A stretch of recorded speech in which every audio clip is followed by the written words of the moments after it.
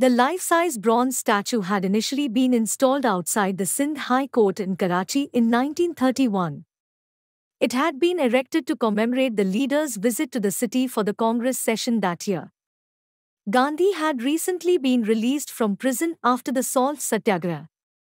The Karachi resolution passed at the session reiterated the Congress Party's commitment to Purna Swaraj or complete independence, notes the Constitution of India website. In addition to fundamental rights which protected civil liberties, the resolution for the first time put forward a list of socio-economic principles rights that the Indian state had to adhere to. It was at this session that Sardar Vallabhbhai Patel was elected President of Indian National Congress. The statue of Gandhi had been funded by the Indian Merchants Association, whose members were mostly Sindhi Hindus. It is said that the plaque read, Mahatma Gandhi, the reputability of freedom, truth and non-violence. After independence, on 6 January 1948, communal riots broke out in Karachi between the Hindus and Sikhs who had yet to leave the city and the Muslims migrant flooding in.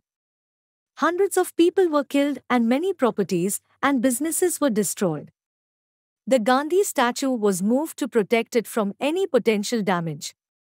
Today the site at which the statue stood is known as Kabutar Chowk or Pigeon Square.